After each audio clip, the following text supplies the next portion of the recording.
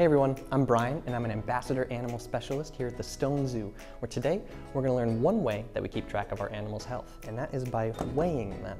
Now, in order for me to show you guys how and why this is so important, I did bring along a special guest. His name is Clyde, and he is a long-tailed chinchilla.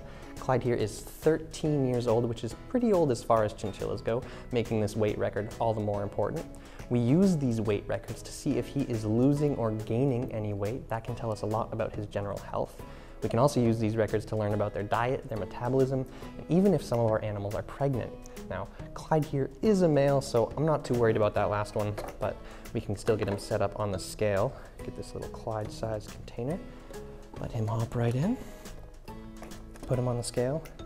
And the number I'm seeing right now is 623 grams. Now, that's just under 1.5 pounds, and the last time I weighed him, he was 619 grams, so he's only gained 4 grams out of 600. That's not a big change. That tells me that Clyde is eating consistently and he's in good health. I'm gonna write that down so I know what it is later. Perfect. Now, we do like to get weights on all of our animals here at the zoo, but Clyde was the only one scheduled for today, so that about wraps things up.